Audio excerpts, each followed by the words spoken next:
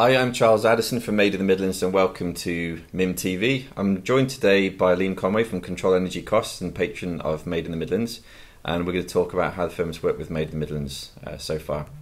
Liam, the firm has saved Made in the Midlands members a substantial amount of money so far through their energy bills. How have you gone about this? Yeah, we have. So we've been a patron for 18 months now. We're now working with 76 members. To be honest, I've sort of lost count of how much we've saved them and got them back in terms of refunds, but it's well over £500,000 now. And we've done it by the members inviting us into their office to have a meeting. We've taken their energy invoices away and conducted a historic audit of those.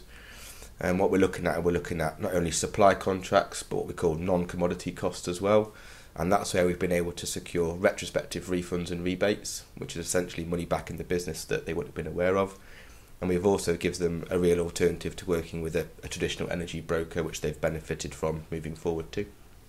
So you've taken this to a new level now with the new service CEC Direct. So tell us about this. What does it involve? Yeah, so we've recently launched CEC Direct. It's quite a big change for the business. So the existing business model had been in place for 36 years. We'd previously operated on a share of savings basis, and we're moving away from that now to a transparent and clear commission.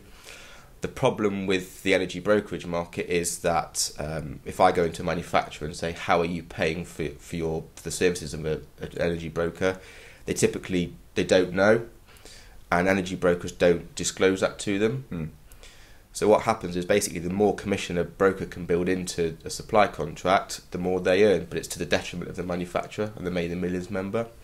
So what we're now doing is we're simplifying that, and we're giving them a very clear fee for our services, which we earn directly from the supply company, but we're being transparent with that so they know exactly how much it is. So it's in the same way that they'd use a solicitor or an accountant for a fee-based advice. Okay. I mean, obviously for 76 members you've worked with now, firms are going to have different energy usages. So who ideally is going to benefit the most from working with Control Energy Costs? The short answer to that is anybody who's a member, really, anybody who's manufacturing. Clearly, if you spend £10,000 a year as opposed to £10,000 a week, there's typically going to be more opportunity for the larger scale of that. But generally, people who are, forges, foundries, injection moulders, metal pressing, powder coaters, they're the type of people where we can add the most value to within the membership base, most definitely. Fantastic. And in the 18 months we've been patrons, clearly in a very congested market space with a lot of stigma about such services, how have you been so successful? How's it worked for you? I suppose it's worked by me utilise everything that Made in the Midlands has to offer in terms of networking events, in terms of things like this. Really, it's about me having the opportunity to meet a manufacturer in a bit of a less formal environment, and also the fact that we've now put out case studies out there about how we've helped people. That carries a lot of weight.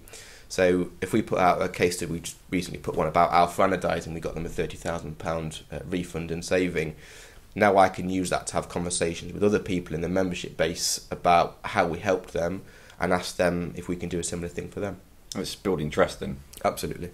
Fantastic. Well, it's been a fantastic 18 months working with you guys. That's all for us today on Made in the Midlands. Please tune in for future episodes on MIM TV, and thanks for joining us.